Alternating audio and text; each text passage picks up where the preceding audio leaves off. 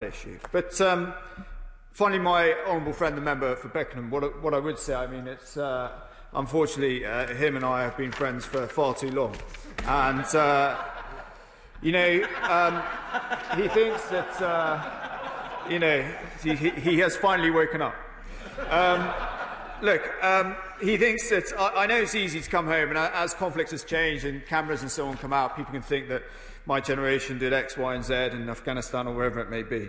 But I would just say to him that all we ever did was try and stand on the shoulders of our predecessors, who fought in incredibly difficult environments, incredibly difficult and complex situations. And it's something about the story about the little girl. There's something about little girls and conflicts. I was out with a friend last weekend, and we talked about what does remembrance mean. We were talking, does anything stick with you from these days?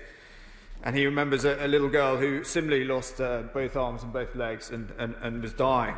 And their father wouldn't give the little girl to us because he wanted her to be a martyr and wouldn't let us save her life.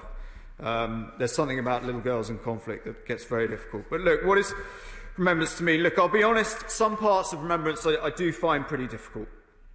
Remembrance Day events. When I first came back from some of those roughest tours in Afghanistan, I simply couldn't watch because the discrepancy between what people said in this place, okay, and how it actually felt to serve or to be a veteran or family in this country was too great. It was too great.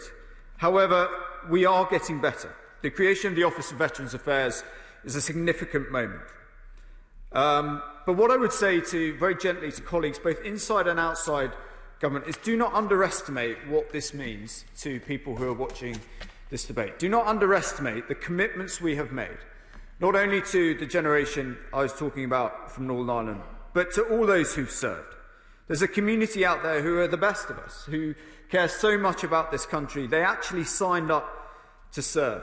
And some of their experiences have been wholly unacceptable. We are changing that, but we must redouble our efforts. Because if we get it wrong now, having given them hope, that feeling that I used to have will only become worse.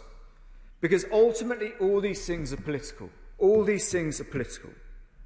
Enshrining the Armed Forces Covenant into law is a political choice. Reconciliation in Northern Ireland is a political choice. So you can remember properly. You can remember properly. Not through Remembrance Day itself and photographs and all the rest of it. But you can remember properly by supporting those efforts, by parking selfish ambition or any personal agenda to one special interest and actually taking the difficult decisions for the greater good. For that greater good was what those patriots fought for and died to protect. And that is how you remember and truly honour their sacrifice. For it's actions, not words. We will remember them.